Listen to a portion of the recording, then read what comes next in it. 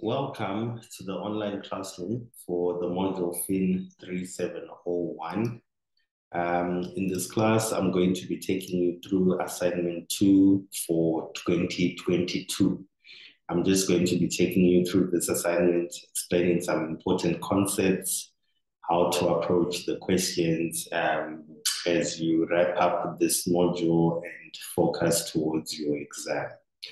Now, this assignment consists of, should be 4 questions. Yes, 4 questions. The first question has to do with determining the price of a share and then determining whether or not you should invest in the share. It's building up on some of your knowledge from earlier modules. The second question has to do with calculating the costs of different types of capital, the costs of ordinary shares, and then using the weighted average cost of capital and the breakpoint of equity and breakpoint of debt. The third question is a really common question in past assignments in previous years and also in previous exam questions, whereby you have to calculate the EPS under different capital structures, and then you also have to calculate the weighted average cost of capital, and then you have to advise which capital structure to invest in order to maximize shareholder wealth. And then question 4 is a new type of question. This question has never been asked before. It has to do with projecting a company's earnings per share. One company is attempting to purchase another company, and then you have to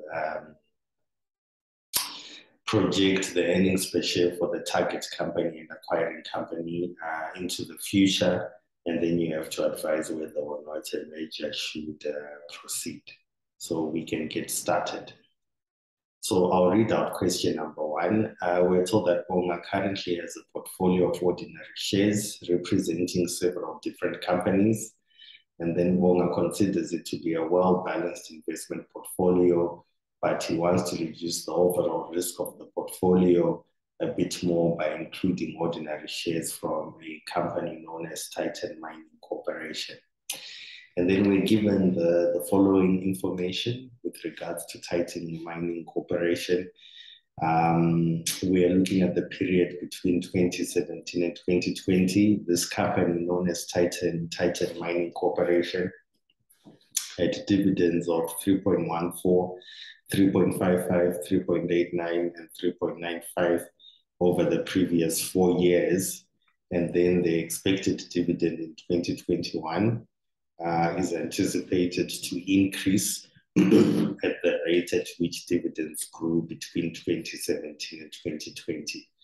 And then after that, we're told that dividends will increase at 10% per year indefinitely from 2022 onwards. So this is all really important. Bonga requires a return of 15% of its investment and is not prepared to pay more than 52 Rand per ordinary share of Titan Mining Corporation. And then we are asked to calculate the current price of Titan Mining Corporation's ordinary share. And then after that, he asked, should Bonga purchase Titan Mining Corporation shares to include in his investment portfolio? Provide reasons for your answer. So this first question is a classical question of the multiple stages of growth model that you use a lot in FIN3601. And what you have to do for this particular question, you have to determine the historical growth rate. You have to determine the historical growth rate based on the previous years that you've been given. So they've been certain years in the past from 2017 to 2020 where dividends were being paid. And then historically, there's a certain growth rate that applied over that particular interval. So you need to first determine that growth rate, that historical growth rate. And then you need to use that historical growth rate to help you to calculate future dividends. And then after getting future dividends, you can then determine the price of the share today. So in our particular case, our starting point is going to be to determine the historical growth rate that applied between 2020 and 2017. And to get that historical growth rate, we take the earliest dividend that was received in 2017, and we take the most recent dividend that was received in 2020. So you put the earliest dividend as your present value, and you put the latest dividend as your future value, right? So we put this as follows. Minus 3.14, the earliest dividend is our present value, and we always put that as a negative. And then we put 3.95 as our future value. This is the most recent dividend that was paid in 2020. And then these dividends were paid over 3 years. They were paid over 3 years, 2017, 2018, 2019, 2020. So this is 1 year, 2 years, 3 years. So these dividends were paid over the course of 3 years. This 3.14 was paid at the beginning of 2017, and this 3.95 was paid at the end of 2020. So these dividends have been paid. In fact, we can say that the first dividend was paid at the end of 2017, and then the last dividend was paid at the end of 2020. Yeah, so that's a 3-year interval. One way for you to also remember what your value for N is to simply say 2020 minus 2017, and then you get 3. A lot of students get confused by the value of N. Some think because you've got 4 dividend payments, N is 4, but that's not the case. No. The case is to get your N to use when you want to calculate your growth rate. You simply subtract your 2020 minus 2017, or you can draw a timeline, and then you can clearly count that one dividend is paid here, another there, another there, and another there. And this adds up to 3 years. So we can enter all that information into our financial calculator, put 3.14 as your PV, put N as your 3, put 3.95 as your future value. Then you can compute your I over YR, giving you 7.95% as your growth rate, right? So this would be your growth rate. Okay, so historically, between 2017 and 2020, this is the growth rate that applied. So we are being told that that growth rate that applied between 2017 and 2020, that's the rate at which dividends are going to increase in 2021. That's the rate at which dividends are going to increase in 2021. So, and then after that, from 2022 onwards, the dividends will increase at 10%, okay? So we can now use that growth rate that we just calculated, that historical growth rate of 7.95%. We can use that growth rate to help us to get the dividend in 2021 by taking the 2020 dividend multiplied by 1 plus the growth rate to give us the 2021 dividend, and then taking that 2021 dividend multiplied by 1 plus the growth rate. That will apply from 2022 going forward, which is 10%, giving us the 2022 growth rate. And then once we've got that 2022 growth rate, we can then calculate the price at 2021, right? We can then calculate the price at the end of 2021, right? We can calculate our price at time 2021.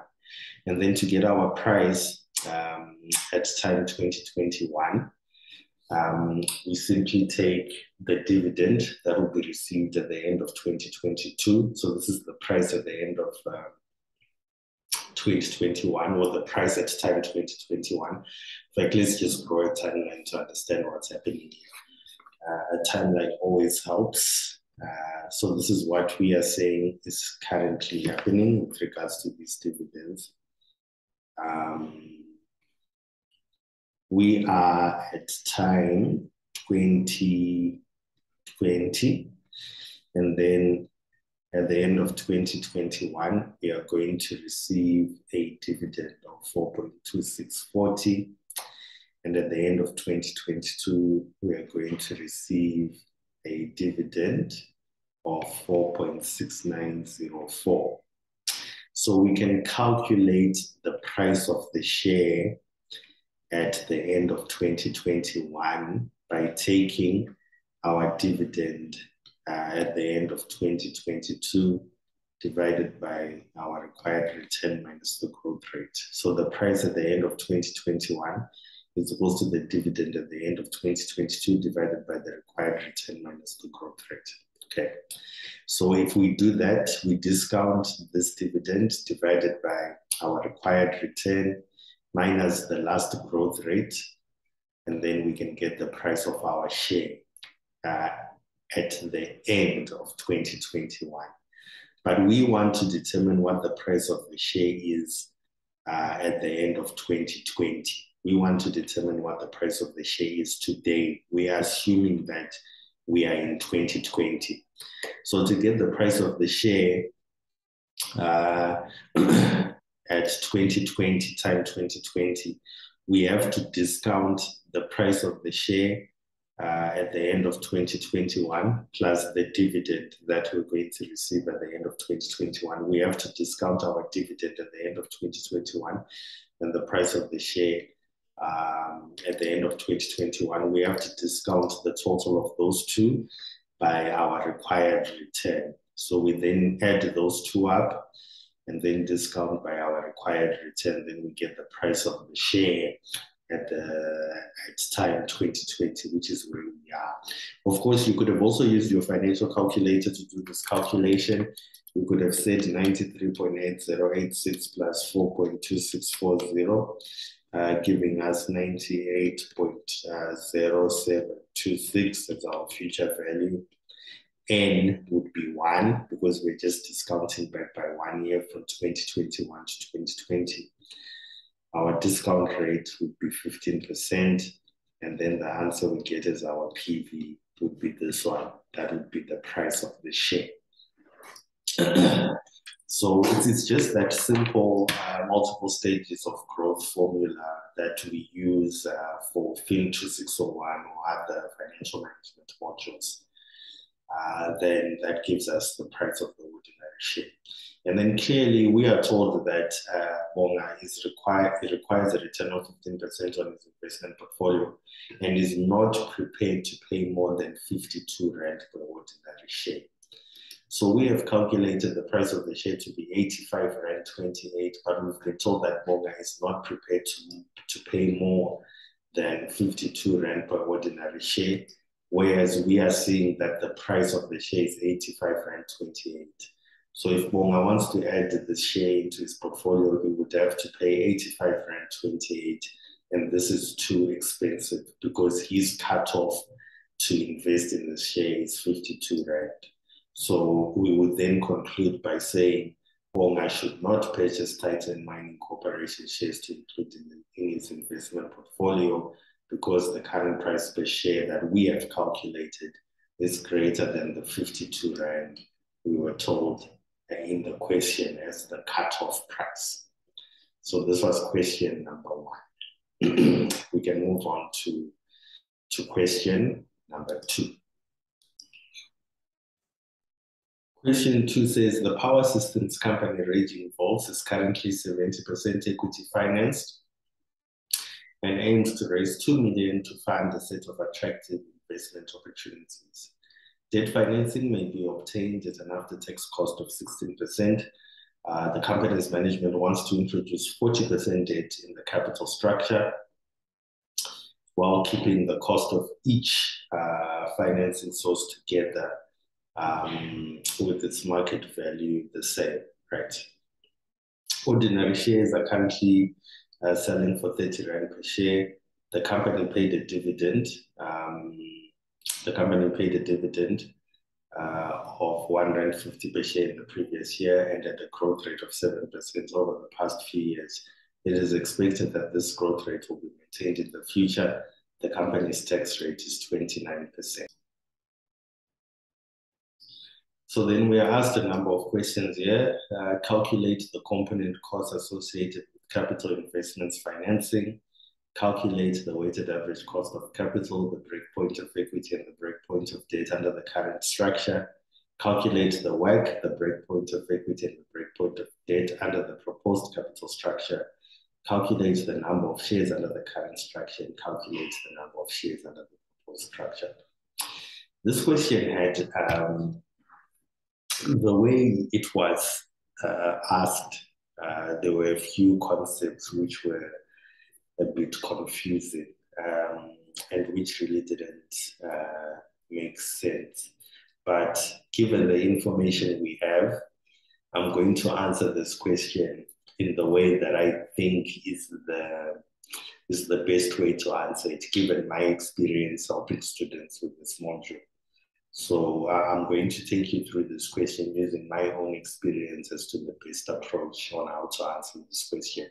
Some parts of the question are straightforward, others are not so straightforward because the information we've been given might not seem as if it's sufficient. Okay, with regards to part 2.1, it's a bit straightforward. You just want to calculate the component costs associated with capital investments financing. So to answer this particular question, what you have to do, you have to first identify the sources of capital that we've been given in this particular question. And the sources of capital that we've been given are debt and equity. Those are the only two sources of finance. So we need to get the cost of equity, and we also need to get the cost of debt after tax, of course. So you clearly have to carefully check to see the sources of finance you've been given, and then answer your question. So we've been given debt and ordinary shares equity.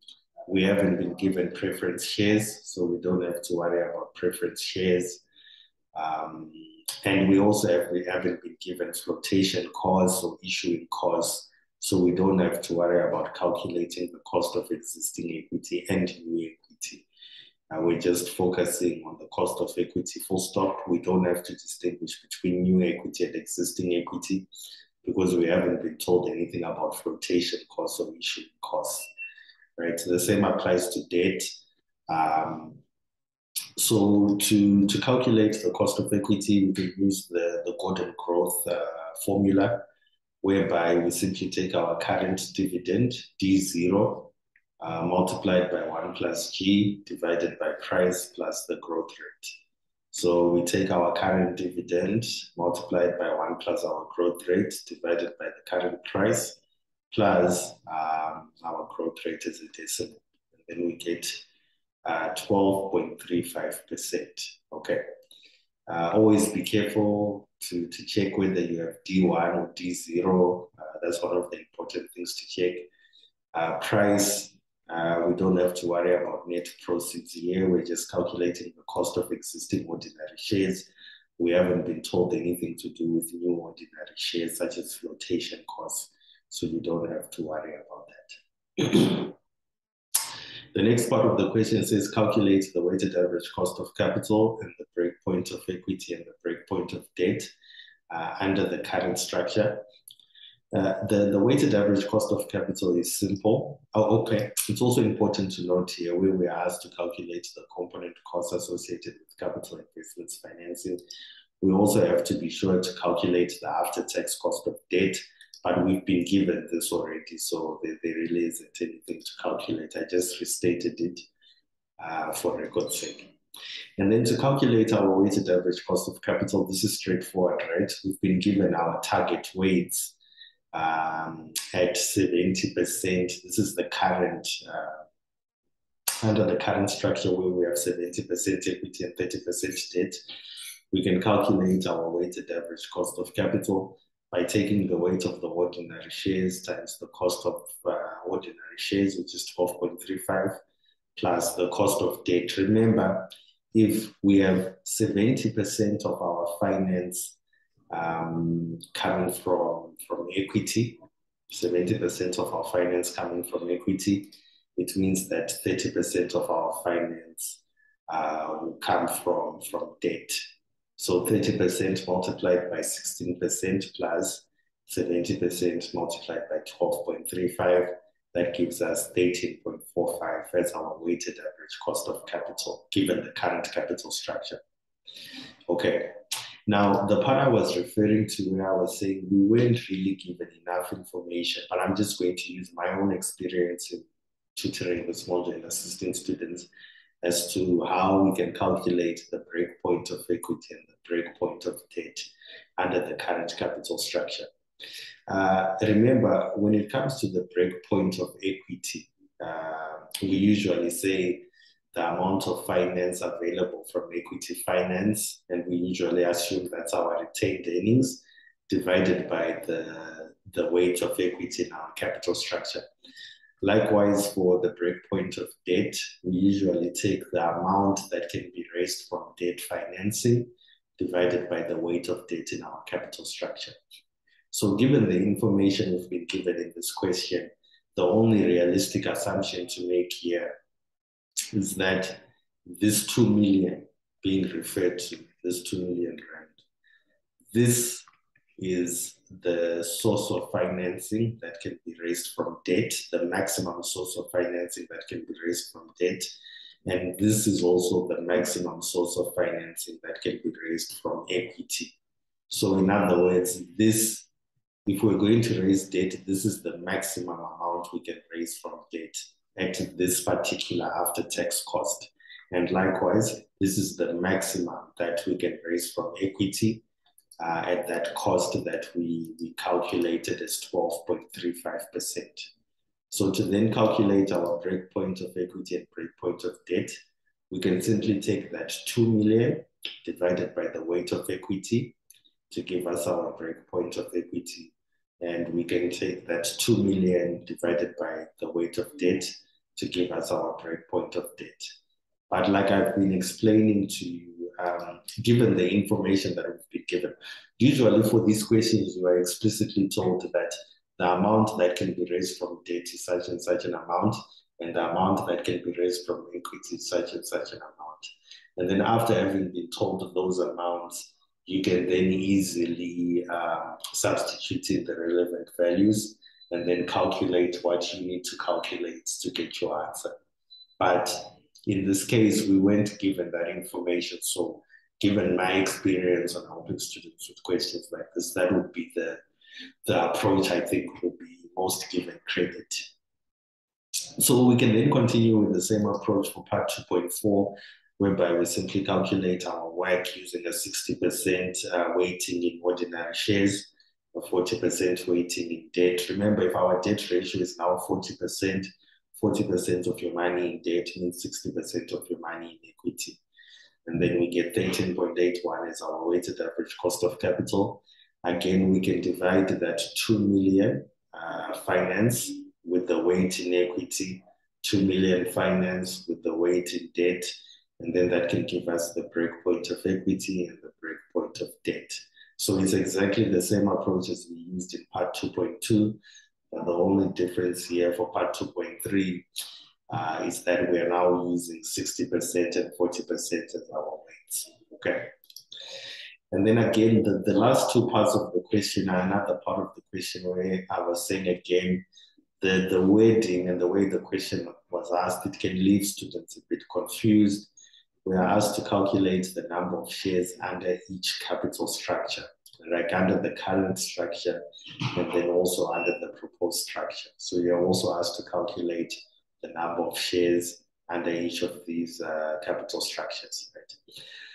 So the best approach to this question, given the information that we have, is to assume that this 2 million, if we have 70% equity in our capital structure, 70% of that 2 million is going to be equity, and then we divide that by the price per share. So we are also assuming that the price per share is the book value per share. And then we can get the number of shares under the current capital structure. So it's simply that 2 million that we aim to raise multiplied by 70%. If the current capital structure is 70% equity financed, and then we divide that by the price per share, which we assume to be the book value per share, and then we get 46,667. Usually we should divide by the book value per share, but we are assuming that the market price per share is the book value per share for this. But that's what you should always assume if you're not given the book value per share explicitly in the question.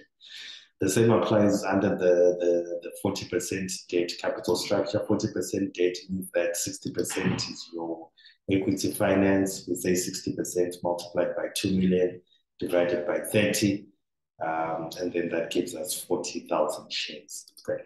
So this question was a bit confusing and a bit tricky because there's some information historically would tend to be given directly, and then it wasn't really given. So you had to look at the question carefully, and then to make a lot of deductions and inferences as to what was actually required of you. But that is the best approach, the approach that I've just gone through as to how to approach this question. Okay. Next, we can look at question number 3, which has come up quite a number of times in past assignments and past exams. Question number 3 says, Hammerson Limited is an all-equity financed company with 10,000 outstanding ordinary shares, each valued at the market price of 25 Rand. The company has decided to modify its capital structure to capture the tax benefits of debt. The plan is to have a target debt ratio of 30%. The company pays all its earnings as dividends and is subject to a 28% tax rate. The expected sales are 530,000 Rand, fixed costs are estimated at 250,000 Rand, and variable costs are estimated at 30% of sales. Details of the pursued capital structure are as follows. Okay, so currently they have no debt in their capital structure, but they are planning on introducing 30% debt. So if they introduce 30% debt, it means they'll have 30% in their capital structure of debt, and then the remaining 70% will be equity, because 100 minus 30% gives us 70% equity. We're given the before tax cost of debt as 11.75%. And then we are also told, then we're asked a number of questions here that we need to answer. The first question is, which capital structure would you advise the company to choose if its objective is to maximize its earnings per share? Then the second question is, calculate the weighted average cost of capital for both the current and proposed debt structures. The third question is, which capital structure would you advise the company to choose if the aim is to maximize shareholder wealth? Now, the first part of the question, whereby we have to decide which capital structure in order to maximize earnings per share, we simply have to recreate the income statement. So you have to recreate the income statement under the current capital structure, where we have equity only, meaning we have 0% debt, and then also recreate the income statement where we have 30% debt in our capital structure. And then after recreating the income statement under 0% debt and 30% debt, we can then calculate our earnings per share under each of those capital structures. And then we can pick the capital structure that has the higher earnings per share. So to do this, you first have to determine the total equity under the 0% debt capital structure. You have 10,000 ordinary shares, 10,000 outstanding shares, each share with a price of 25 Rand.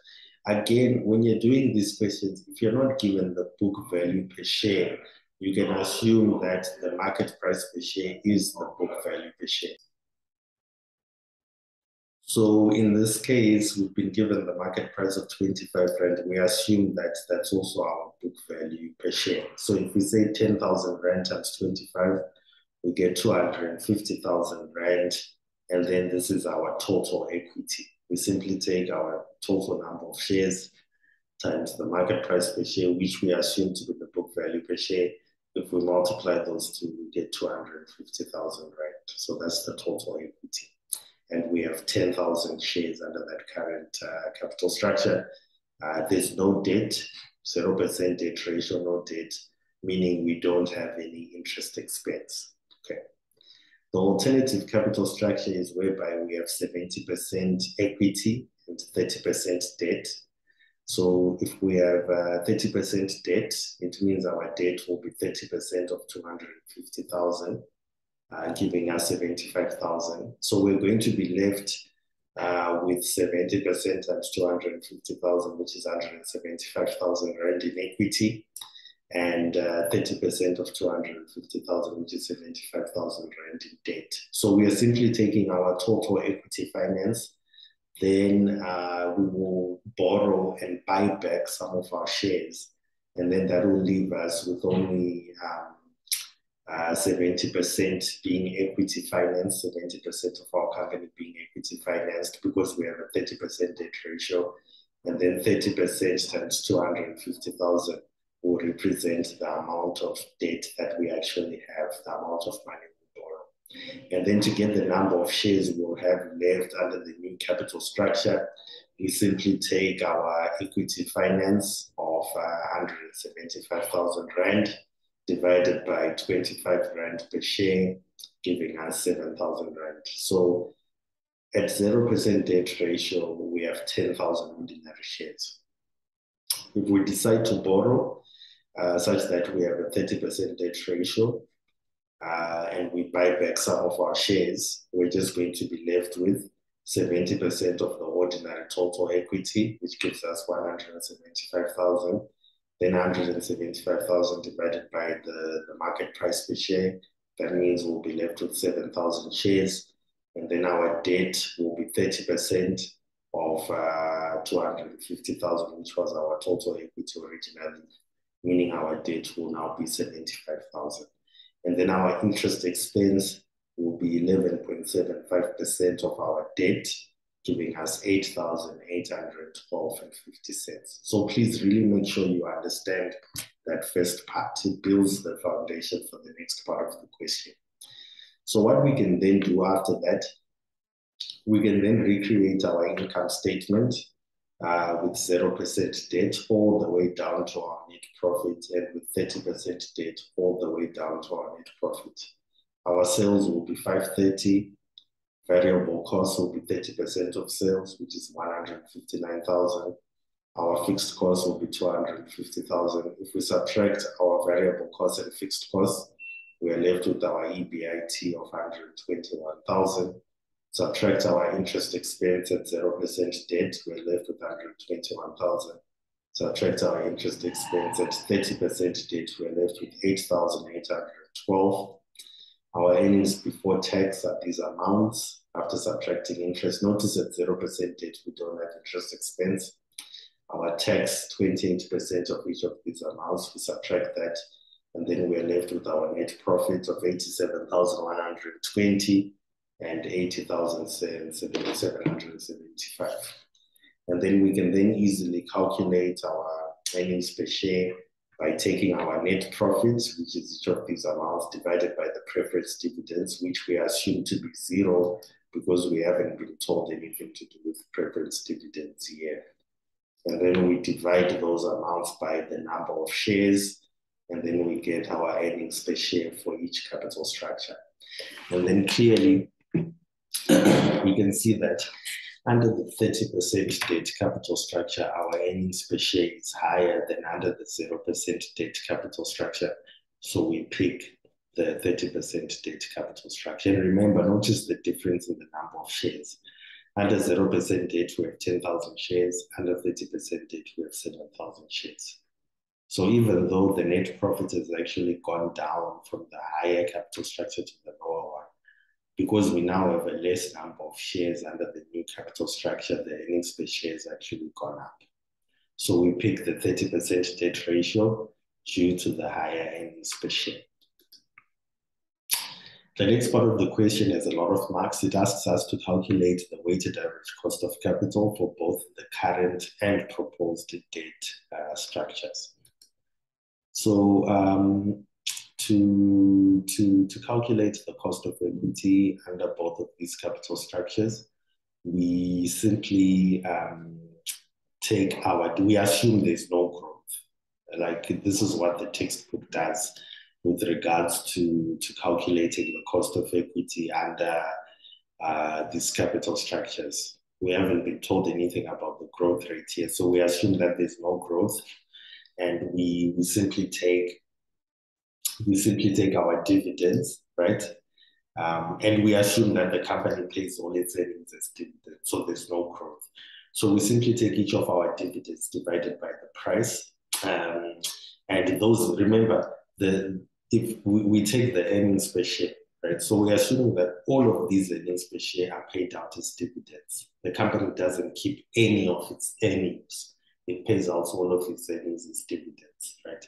So we simply take those earnings per share of 8.71 and 11.54, and then we divide those earnings per share by the current price. So we divide those earnings per share by the current price, and then we get the cost of equity under each scenario, right? So this is the cost of equity at 0% debt. This is the cost of equity at 30% debt. Okay. And then, of course, at 0% debt, we don't have the cost of debt after tax because there is no debt. But at 30% debt, we take the cost of debt before tax multiplied by 1 minus the tax rate, giving us the after-tax cost of debt. And then we can then simply calculate our weighted average cost of capital again, weight of debt times cost of debt after tax plus weight of equity times cost of equity. Here we assume 100% of our finance is coming from equity, hence we multiply 1 by the cost of equity, giving us 34.84%. Whereas here, we take the weight of debt multiplied by the cost of debt after tax, weight of debt being 30%, plus the weight of equity times the cost of equity. And then that also gives us 34.85%. So you'll notice that these two work values are actually more or less the same. They're actually just more or less the same, right? And then the last part of the question says, which capital structure would you advise the company to choose if its aim is to maximize shareholder wealth? If the aim of the company is to maximize shareholder wealth, we can use this really important formula for determining the value of the firm, whereby we take our EBIT multiplied by 1 minus the tax rate divided by the weighted average cost of capital. So the EBIT is the same under both capital structures. Sorry, this is actually 30% debt. It's not 50%, it's 30% debt here. So we say 0% debt capital structure, 121,000 times 1 minus 0.28 divided by our work, we get 250,000. Likewise here, 121,000 times 1 minus 0.28 divided by our work, we also get 250,000. So I know that these answers, so please note this is 30% debt, right? So I know that these two answers appear to be slightly different here, but they're actually the same. I remember doing this question a few years ago with another group, and you were just supposed to finally take these two as the same. It's the same. I know the difference is like 5 rand, but it's insignificant. If you round them both off, they are both 250,000 rand. So clearly then we can see that neither capital structure is better than the other capital structure. If the aim is to maximize shareholder wealth, as both of them are giving us the value of the firm as 250,000 Rand. So we can't clearly say one is better than the other. So please know this is 30%. If you look at your PDF, I will have fixed that. It's 30%, not 50% there. So finally, we can look at question 30. Now this question says, consider the following pre-merger information about a bidding company or gold mining and the target company Silver Enterprises at the end of the year 2020. So all gold mining at 600,000 ordinary shares outstanding and an earnings of 1.6 million. All gold mining's earnings are expected to grow at an annual rate of 5%. Silver Enterprises at 100,000 Rand ordinary shares outstanding and at earnings of 200,000 Rand. Silver Enterprises earnings are expected to grow at an annual rate of 10%. So we are asked, firstly, calculate the next 5 years earnings from 2020 to 2024. These are the next 5 years earnings per share for all gold mining before the merger. Calculate the next 5 years, 2020 to 2024 earnings per share for Silver Enterprises before the merger. So this is one of the areas where a lot of questions haven't been asked before, and it can be a bit intimidating and confusing, especially questions to do with mergers and acquisitions. It's not something that there isn't a lot of material on it in the study guide, but the textbook does go into it in detail, and it hasn't been asked a lot in past assignments, but it's still important to be familiar with this. Just like the section on dividends, the different ways to pay dividends, like share buybacks, scrip dividends, and so forth.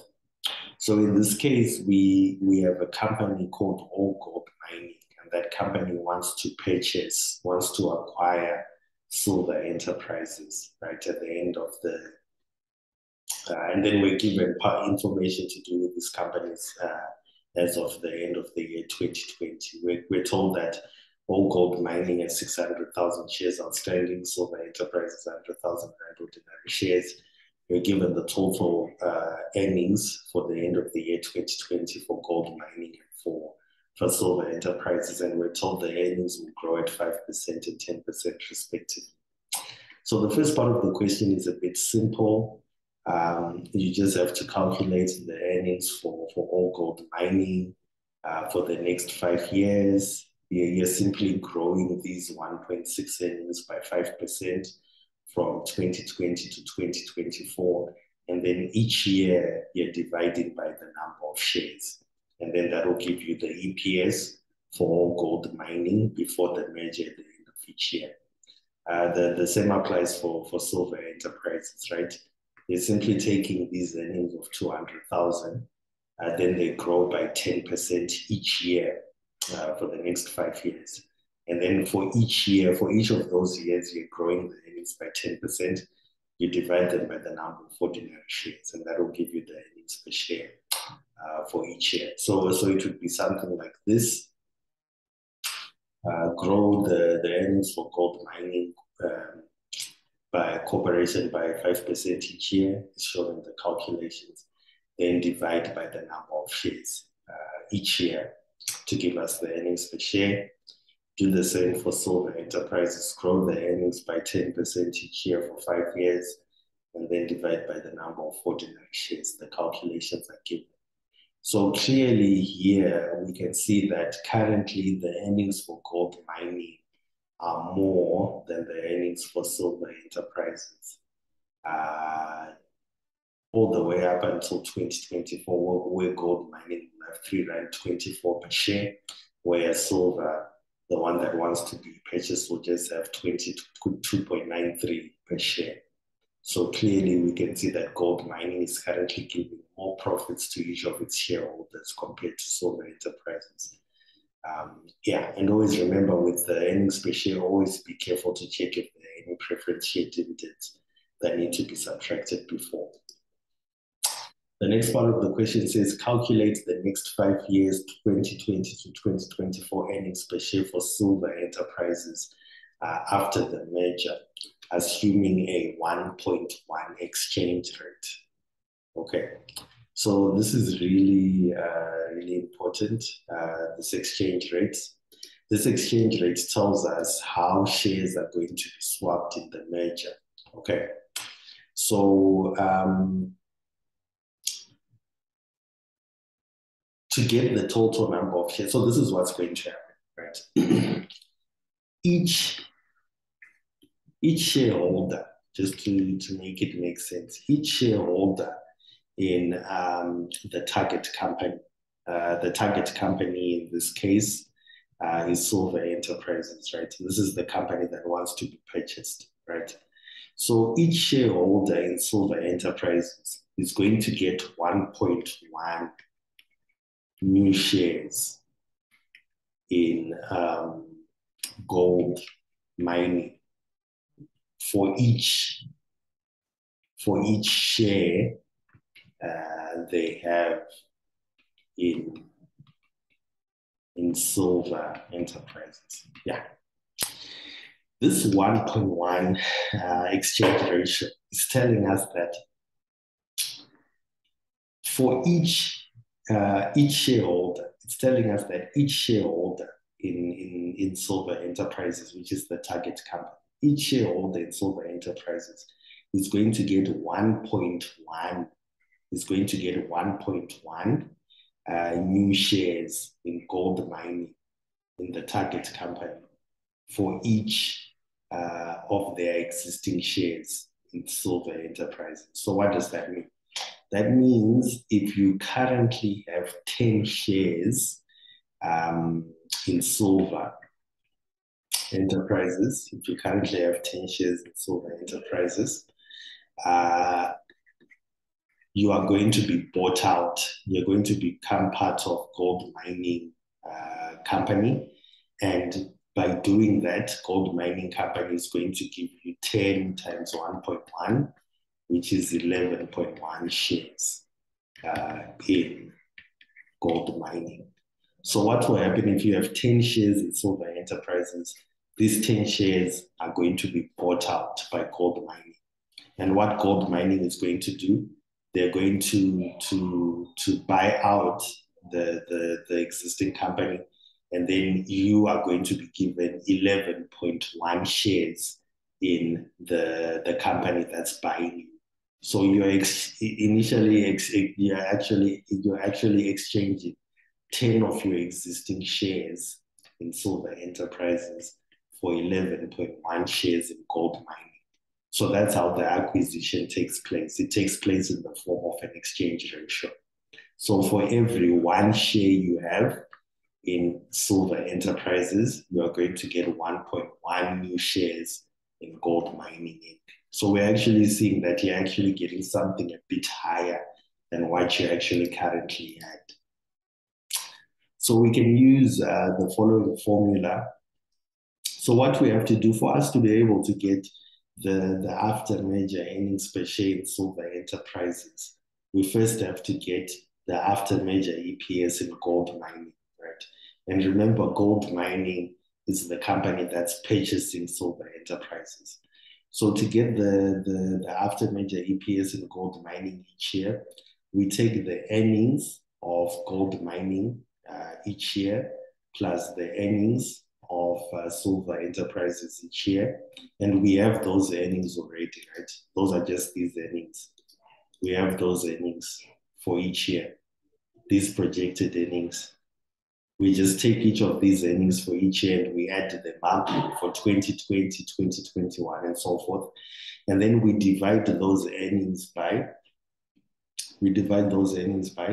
the number of shares of the acquiring company, which is the number of shares of gold mining, plus the exchange ratio, which is 1.1, multiplied by the number of shares of the target company, which is Silver Enterprises. So we do that for each year to give us the earnings per share for gold mining each year. So let me just show you, for example, how we would do that for 2020, and then you can actually recalculate that yourself. So for 2020, what we would do, we would take the earnings for gold mining, which is the company, the acquiring company. plus the earnings for silver enterprises, right? Divided by the number of shares in gold mining, which is 600,000, plus our exchange ratio times the number of shares in silver enterprises. So we do this for each year. Of course, the denominator will remain the same for each year, it won't change, but what will change each year is the numerator. And then if you divide these two for 2020, if you divide these two for 2020, you get 2.54. And then you can do the same for 2021. You take 1,680,000 plus 220,000, right?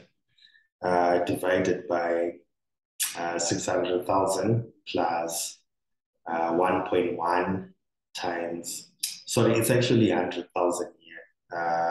Let me quickly, sorry, it's actually 100,000 a year, right? The number of shares, sorry about that. The number of shares in the target company is actually 100,000, it's not 200,000. Sorry about that. So let's actually see, sorry about that.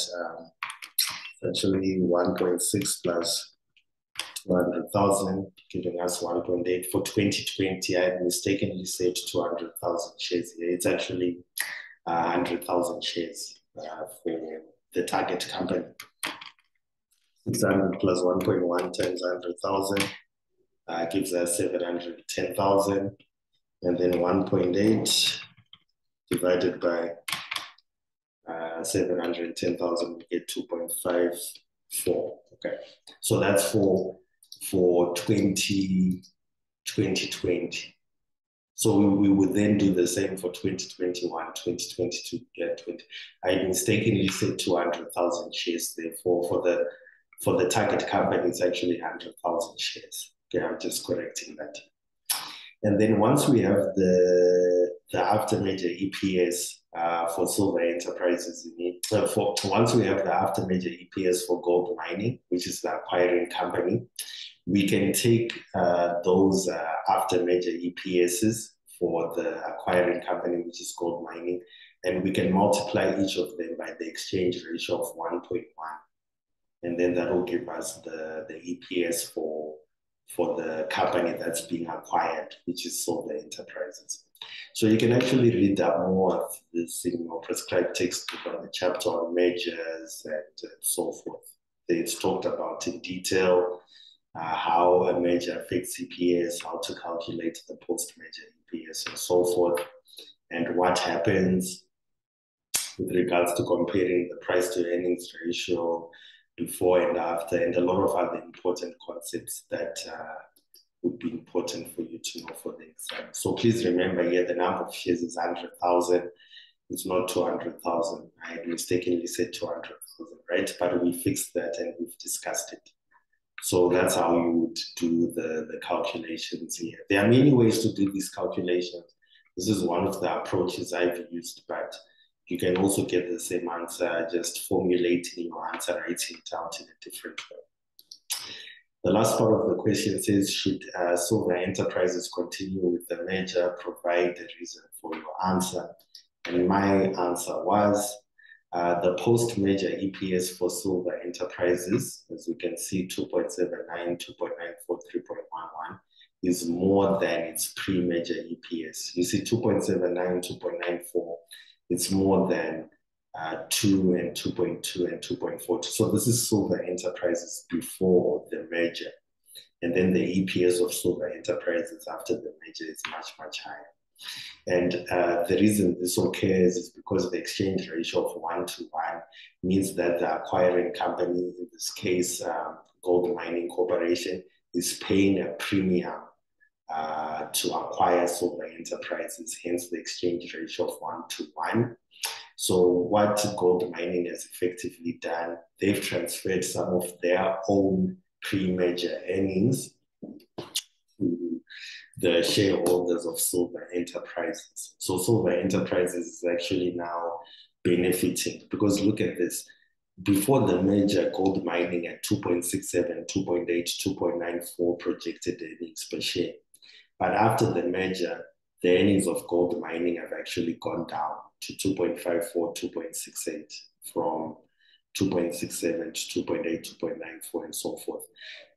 And then that decrease in earnings per share has actually been transferred to the shareholders of silver enterprises, who are now actually better off with a higher earnings per share now compared to what they had at the beginning.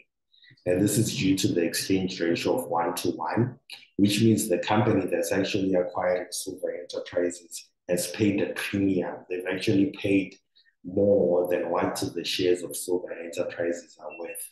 And because of that, they transferred some of their earnings per share to the shareholders of silver enterprises. So silver enterprises are now really much well off compared to what they were before. So the merger should go ahead. So it's important for you to just read up on mergers and acquisitions before the exam, the effects of these mergers or acquisitions on earnings per share, and what that means. Also, even read up on market prices. The exam could come with market prices on mergers and acquisitions. So it's just important to take note of that. Okay. So thank you very much. That brings us to an end of the discussion class on assignment 2 for 2022 semester 2. I hope the class has been helpful. Any questions or queries, please feel free to let me know. I won't always be able to get back to you quickly, but I'll always try to do so as soon as I can.